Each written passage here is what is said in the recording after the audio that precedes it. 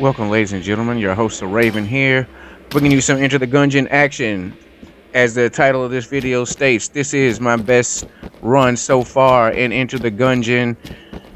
This game is awesome. The more skill you get, the more practice you get, the further you get, the more experience you have. The music kicks butt. I've been to the third chamber. I've seen two of the third chamber bosses. They are insanely frightening and good and just amazing enemies. Once again, I start off. I'm playing the Marine. I'm still learning the game, so he just seems to be the best, most friendliest new friendly character. The armor, the weapon, his sidearm pistol is so effective. Plus he gets the free weapon, the ammo drop, which is insanely useful.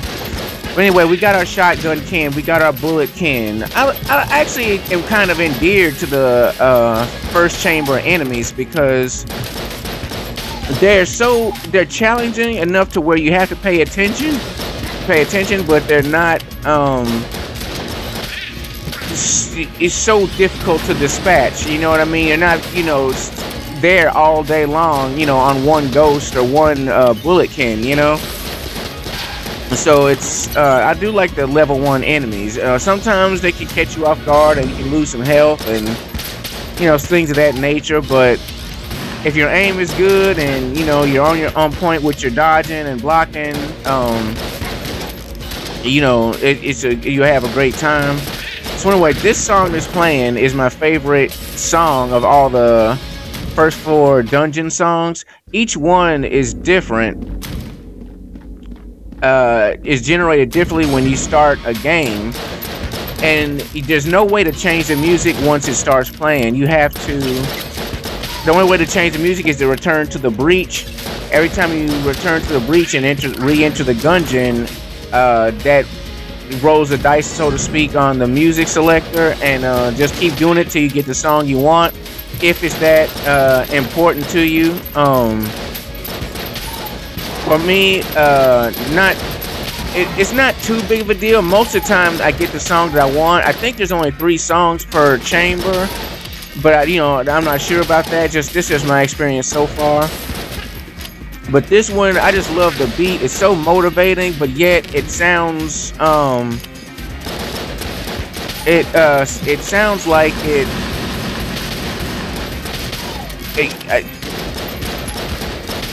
like it's tribal or something like that. I just had to pause and think there for a minute of what I wanted to say exactly. And so anyway, getting pinned down by the shotgun can, things can be quite difficult. I've already used my blanks. I love it when the bullet can get behind tables. Sometimes I just like shooting the tables, disintegrating the tables first, and then getting the bullet can behind it. But yeah, this is my favorite song for this chamber. The other ones aren't bad though. Like there's so far there isn't a song that I hate. I do have my least favorites, but there's no song so far. I haven't been through the whole game. But so far, there's no song that's like, oh, this one sucks. I hate this one, that's an amazing compliment, because I mean, our people's taste in music is so different. So anyway, here we have this first shop. Shops have a love-hate relationship. Sometimes they have really good things like those greaves. They, blanks, health, armor, ammo. Those are really good. But those bombs, that's give me a good gun. You know what I mean? I'm trying to get through the gungeon. I'm trying to live. I'm trying to survive. I need a good gun. So anyway, wisely choose blanks. Blanks are really affordable. That's another thing I don't like about the shop. It seems like everything's slightly overpriced. Compared to the money that you normally make on a floor, which is random, by the way. Sometimes you can kill a room full of guys and only get 1 cent.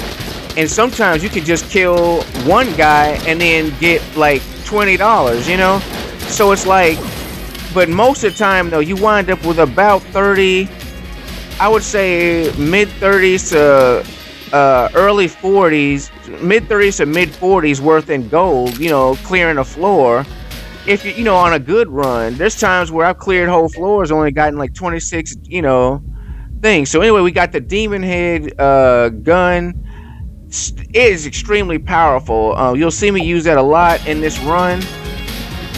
But anyway, yeah, it's I disagree. I wish the shops were a little bit cheaper. Now, one thing I do like is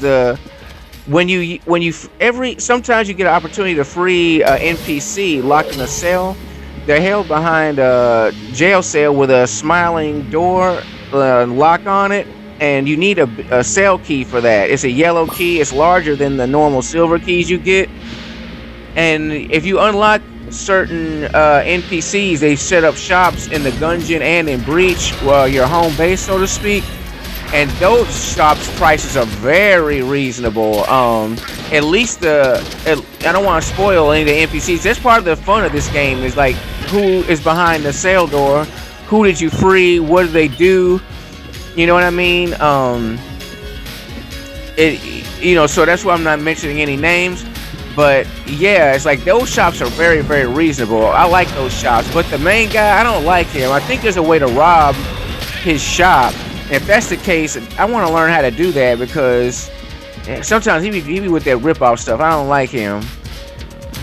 So anyway, Demon's Head, awesome weapon. Test out every gun. I highly recommend that you test out every gun, because when it comes down to the bosses, you don't have time to experiment. Sometimes you can get away with experimenting if you have enough experience with the boss. And some bosses' abilities and gun patterns are different, so you might have a little bit of breathing room. Some bosses don't give you any time to breathe. It's like a straight damage race. But anyway, and this run here, I make it to the. Not only do I make it, I've been to the third chamber before at the time of playing this, but it was just barely. Like I just killed the second floor boss, and I only had like one heart left. I poked my head. I think I cleared maybe one room and then died in the next room. It was a real short run. But this time, not only do we see the third chamber, we get to encounter one of the third chamber bosses, which so far are really amazing. I'm so impressed with every boss they created. They all have a gun theme matching, the Enter the Gungeon story universe. They have clever, punny names. Their attacks, their abilities is just awesome. Without feeling cheap, it just feels, good. So anyway, guns. I would love to get on these guns. I'm using the Demon Head. If you look in the Ammonomicon, it tells you the gun's name up top, and then below that it'll tell you the type of the firing style of the weapon. Then plus some story, some back lore. Here we have Gatling Gun. Never a slouch. Always have to be careful. But however, the Demon's Head weapon is so powerful. It makes short work of our friend, our girlfriend.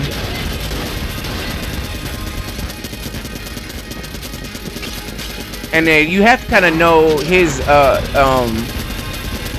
Gatling Gun's patterns, because sometimes in a straight line you can actually avoid more of his gunfire if you're like directly facing him, whereas as you try to maneuver, a lot of times you'll get hit. This one is a match with minimal cover. Sometimes you'll fight him in a library and you'll have a lot of cover, which you still can't take him for granted. We toasted him. But this fight, there's some tables. Sometimes you get him in a room where there's no tables at all. There's no cover. So this is a minimum cover fight. I didn't get hit at all. I did not take 1 point of damage. So I get the Master Round for the first chamber. Master Round gives you an extra heart. You get it every time you defeat a boss. Every time you defeat a boss of that chamber without being hit by their attacks or taking any damage, you get it. It's kind of like getting a reward for getting perfect, like in Mortal Kombat. Beat the guy without being hit. So anyway, what a way to finish the first floor. Each floor is a victory because each run is different, and I say run because Enter the Gungeon is a roguelike. Every time you die, you lose all progress. with the exception of a few story items and things of that nature. But lots of stuff that I've seen that gives you that are permanent, like it takes a long time to unlock. Like you have to find NPCs. You have to not only do you have to find them, you wait for them to generate, to spawn or whatever, get lucky enough to find them. You have to then like bring them stuff or do quests and all type of stuff. It's like it's very difficult. But anyway, roguelike. Every time you die, you lose all progress. You lose all guns found, all passive items. You start over from the very beginning of the game. There's no save. I think there's ways to shortcut through it, which was one of the things I mentioned about storyline items and stuff. But it's most of the other stuff you lose, and I really hate the fact you lose your guns. I wish there was like a way you could purchase a chest, and like every time like you could select one gun to put in the chest, when you die or something like that. Or that way, every time you spawn, you have that, your sidearm, and that gun. I mean, even if they put a restriction on it, like there's no ammo for it, I would still want to have it. Because you might look up and, get an ammo drop from an enemy. Or, you might have ammo with you for the Marine. But so far, I don't know if there's any way to do that. I've seen other people play with, like, guns. But, I mean, my knowledge of the game just isn't that great. Like I'm still, like I say, I just made it to the third chamber. I've been to the third chamber twice at the time of playing this, but now after that I have been 3 times. I lost to another third chamber boss. The bosses are hard, especially if you don't know their abilities and their bullet patterns. They're very difficult. So anyway, here we have this game. This guy shows up randomly on maps. It's an aim contest or a skill contest, shooting a firearm. You get limited shots. You don't get a reload or retry. Basically aim and shoot. There's obstacles in the way. You gotta try to get as many targets as you can. You get a prize, and usually you get good prizes. If you hit at least one target, you usually get something pretty decent out of, either really good or just decent, or out of the chest. So it's usually worth it to pay his price, I believe, for the game. Now this music doesn't usually play during this event. What happened is that when you beat the boss, that music like just takes over the whole chamber. I think except when you go to the shop, but for some reason it didn't change when I came in here. So it's still the Gatling Gun music. So anyway, you can see I missed 2 shots. I got 2 left. You don't want to. So far, every time I've played this game, I've always hit at least 1 target. The first time I played, I think I hit 3 out of 4. But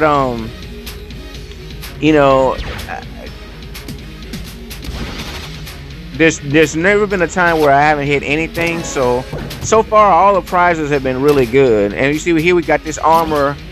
Gun Knight Gauntlet, that's insane. Like it gives you armor every floor. So yeah, I got the greaves and the gauntlets. So it's like it's really awesome run. Like some runs you just get just amazing items, amazing guns. The enemy patterns in the rooms and the enemy setups and types, they're challenging, but they're always challenging, but they're never sometimes there's different setups that are way more difficult to deal with than others, and it's just like sometimes you just get those easier chambers, things just go right. But in some runs it's like you make it to a third chamber and you're praying that you get another gun, because you just your side pistol, your sidearm isn't cutting it. You just dang. So anyway, let's start off the second chamber. This is a more dungeon, like old castle style board. I always blow up those explosive barrels. 9 times out of 10, they come in more they're more likely to get you hurt or killed than they will the enemies. If you're not careful, most of the time I just clear them out of the room. But every now and then I do take advantage of them to use against the enemies. But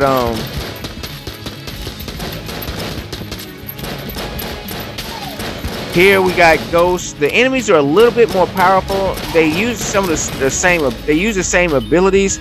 Some of the same abilities, mostly the same abilities, but it's a lot harder to take them out. You have to be very careful. This music also is my favorite track for the second chamber. Once again, just like first chamber, the music tracks are randomly selected as you enter. But this is my hands down favorite for the second chamber. It's like awesome music in this game. Awesome music, awesome shootouts. And these cubes, I can't really stand. I hate these damn square cubes. When there's more than one in a room, like what a headache. Especially if there's little to no cover. It's like, man, there's none of the enemies are cheap. I mean, they all have a simple style, but some enemies' patterns are just way more difficult to deal with and cause more trouble than others. And see, here I'm so grateful for there to be covered because there's two of them together. Now see, here's the cell key. That yellow key bouncing up and down near the cubes. That's the cell key you need to free the various NPCs of the game. And then not only do you need the key, you also have to find the cell where they're hidden. So here we are, calling an ammo supply.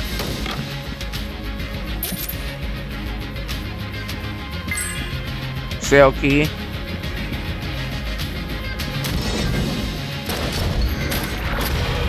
And you're just in time with that ammo supply because Iron Maiden suck balls. We got two hot shots. Took them boys out. Took them out. And then, hey, it doesn't hurt to refill it. And if you don't pick up ammo and items off the ground, a goblin will come and steal them. So you can't. Hearts and keys can be left. And I think active items can be left on the ground, but no, active items and ammo will be taken by the goblin, so you have to use it or lose it, so don't hesitate. You know, there's a lot to learn in Enter the Gungeon. It makes it really cool.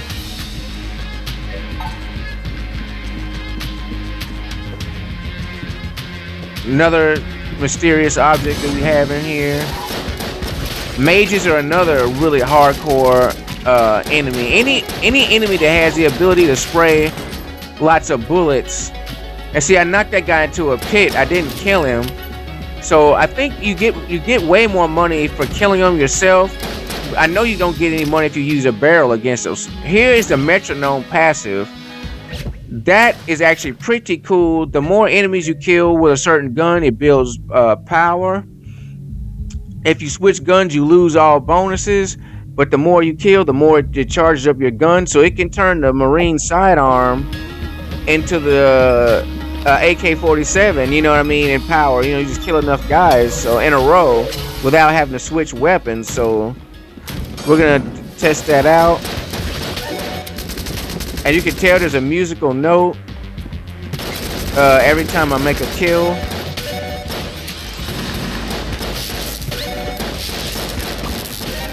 So first 4 enemies, 5 enemies, every 5 enemies, it'll level up. So now my gun is just that much better. And here we enter the shop. I've already mentioned my love-hate relationship. Although I do like some of the other side shops. The main guy, his shop, sometimes he's a ripoff or a waste of time, but most of the side shops and the ones in the breach are really good. So if you look on the map, you see this room is shaped like this. That always holds an NPC. So anyway, here's this goblin guy. I've rescued him before. He'll show up in the breach and he'll sit near a ledge. If you go to talk to him, you'll knock his helmet into the breach, and then you'll have to rescue him again. And that can be annoying because it's hard enough to get these rooms to generate sometimes, and then you know sometimes the rooms will be there but the key never appears, and it's like you know, and then you know some guys need multiple, you have to find them multiple times, so it's like to have to find the same NPC over and over again, especially an NPC that doesn't open up a shop or give you some kind of special bonus. You know, that can be, to have him in the role or in the mix or in the cards is just annoying. So I'm making sure I'm extra careful not to not talk to him again. But anyways, second chamber boss, there's one of them, the Amoconda. At this time I've beaten all 3 of the second chamber bosses.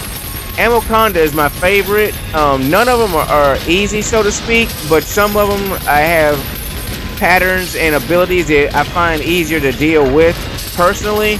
And out of the 3 so far, Amoconda, I could get away with putting a lot of damage on him and taking very few hits.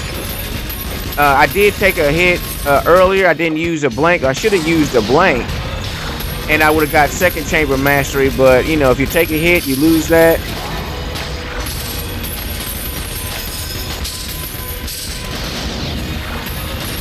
And he's almost gone. And so far as I've only taken 1 point of damage. Yes, there we go. And that even counts as a kill for the metronome. Now see, those currency, those green currencies, those are the ones you need in the breach shops. And yeah, very good prices in there. I really love those, especially since it takes so long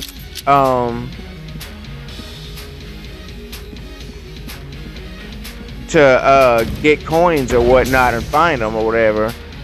But yeah, and because you do the you go through the game multiple times, you gain so many, you kill the boss multiple times, you gain these currencies.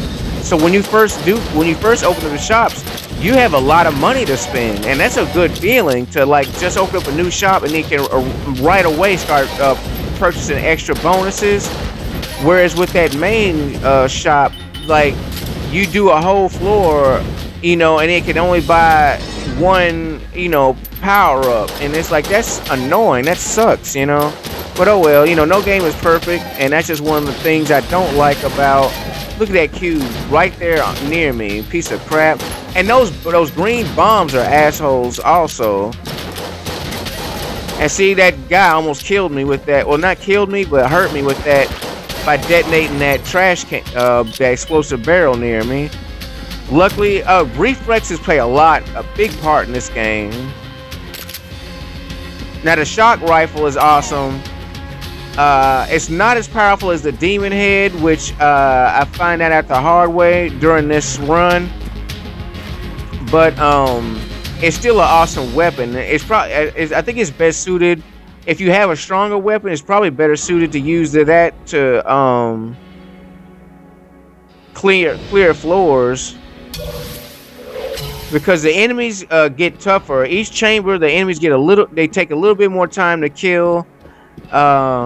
You know, just a little bit stronger. So anyway, I go to the stupid altar, and I shouldn't have, but you know, I'm new to the game, so you know, I'm trying to test everything out, learn everything.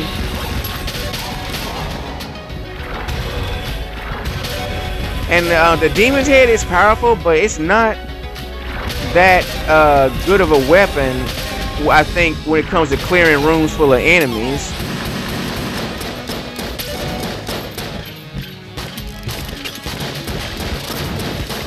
And some guns are like that. Some guns are really powerful against bosses, not so good against enemies. Some guns are really, really good against the enemies, but are too weak to, you know, do any damage, be worth anything against the boss.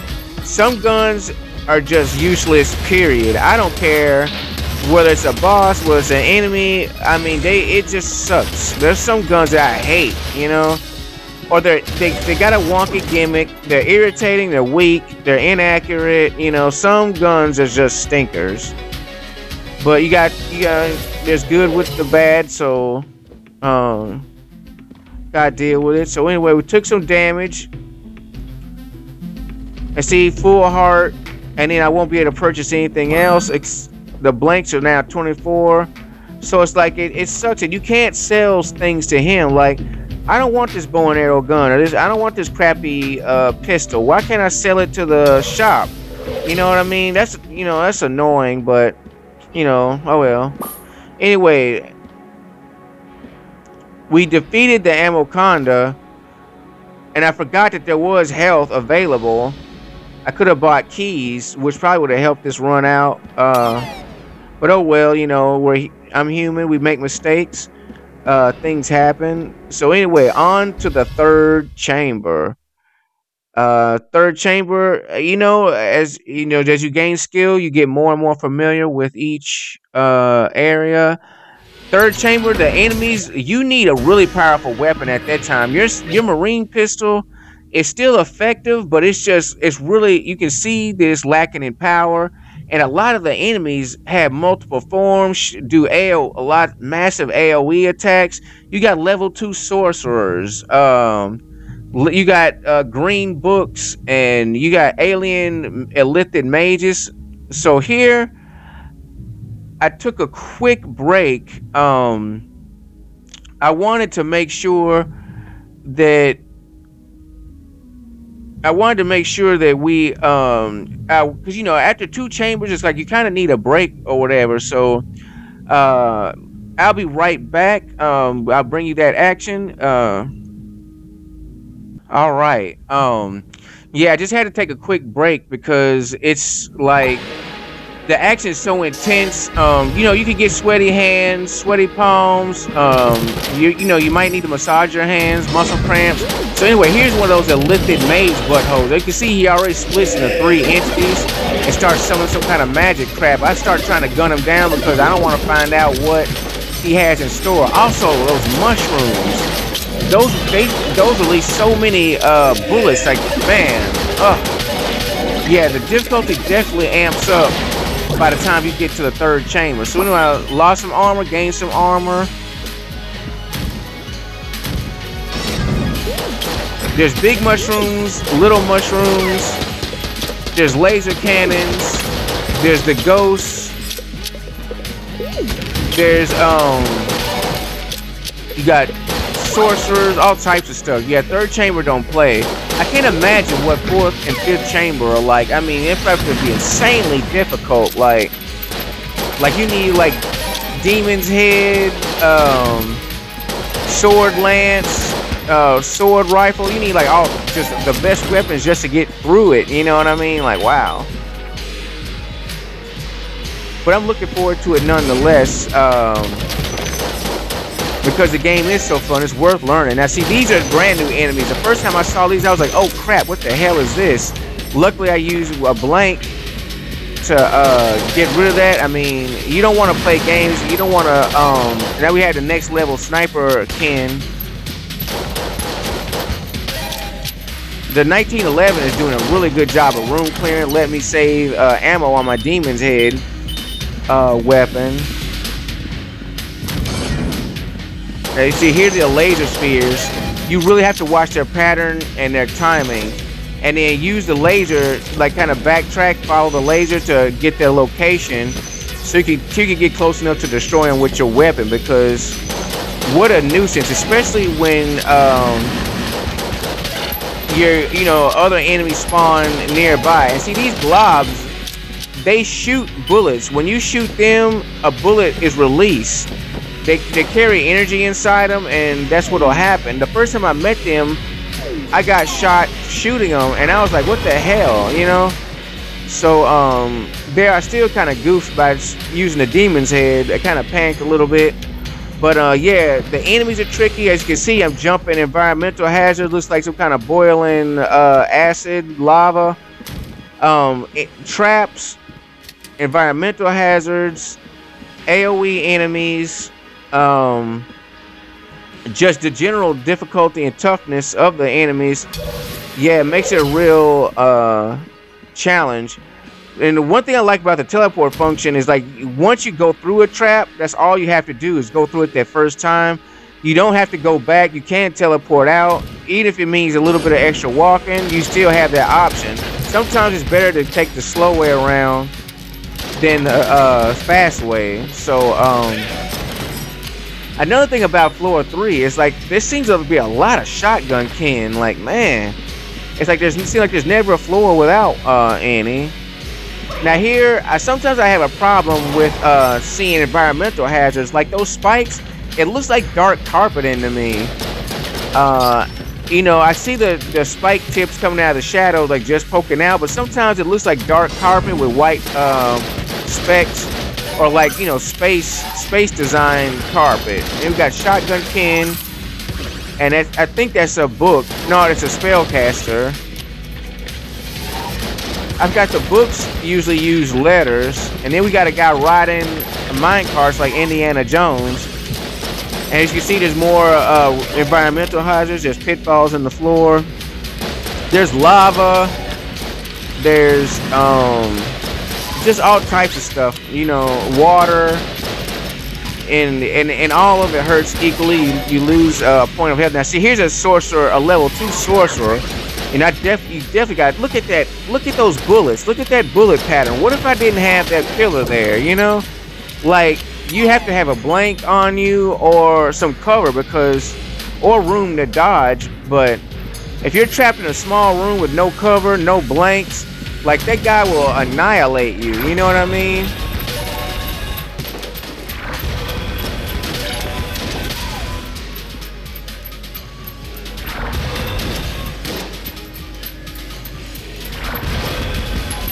Here we are, trying to use a Demon's Head to clear enemies. I don't like Demon's Head so much at clearing enemies as I do like it on bosses.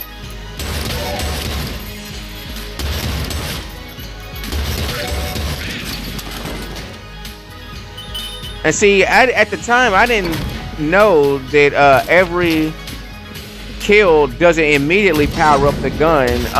It's every like 5 kills. If you take damage, you lose the bonuses to your gun. Also, taking damage or switch your weapons, you lose the metronome bonus to your weapon. Once again, AOE, room full of AOE characters. But we're getting our health back.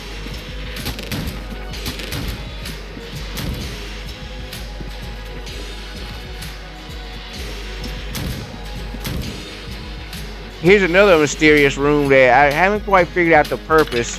It's this giant pitfall with some minecart tracks that lead nowhere. I see a door to the upper right, but I don't know how to get over there. I don't know if there's a special thing I need.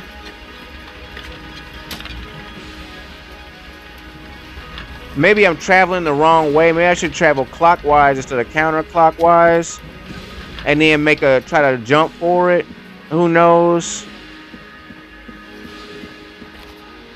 I think I'll try that next time. That's what I'm gonna do. But yeah, Enter the Gungeon, much fun, much things. I'm trying to learn to uncover. Sometimes I like to open chests immediately if I have the key. Sometimes I like to wait and you know, go over the floor after. You know, either right before I fight the boss or after I've killed the boss. So, you know, just because you want time to think, that mahogany is so good. Like at the time of this video, right here, I didn't know its worth, and I didn't want to spend the money. I'd rather have, you know, the health and the you know, protections or whatever. So but yeah, I like its name is mahogany, but you know, spelled with a G-U-N instead of the proper spelling. I like to call it the coconut gun, and it is so fun to use and so versatile and powerful. Like that's one of the best weapons ever. Like insane. I'm trying to get some footage of that because some of the guns are just worthy of their own video. Like when you get them, like it's worthy, and you know you're kicking boss butt. It's worthy. So anyway, here we are, 3rd chamber boss. And here I switched to the electro gun. I should have kept the demon's head. Oh man, But hey, you live and you learn. So anyway, we have Executioner Tank Treadnought.